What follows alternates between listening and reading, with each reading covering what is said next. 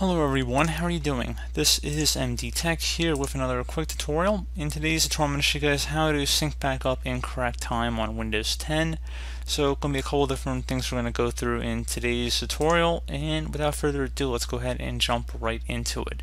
So first thing I would suggest would be to open up the Start menu, type in Control Panel. I'm going to go ahead and select that.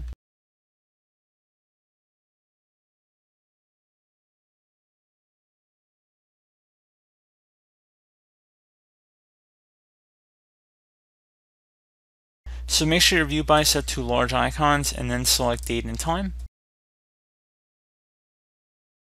You want to select internet time and then select change settings. Now at this point, if you want to change it from a different source, you're welcome to. You could also even do something like time.google.com if you wanted.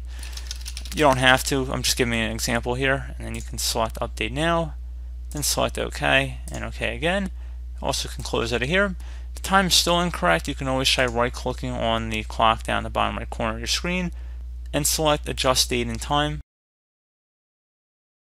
Make sure set time automatically is turned on. If it's turned off, you might also have to just set it manually. So if for some reason the automatic time is off, you want to turn it off.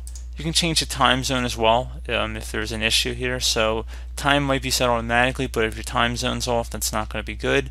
So make sure your time zone is correct here. And then once you've done that, you want to go ahead and select Sync Now. And then you can also set the time zone automatically as well as set time automatically too. And hopefully the time should be correct at that point. And then once you're done with that, you can just close out of here.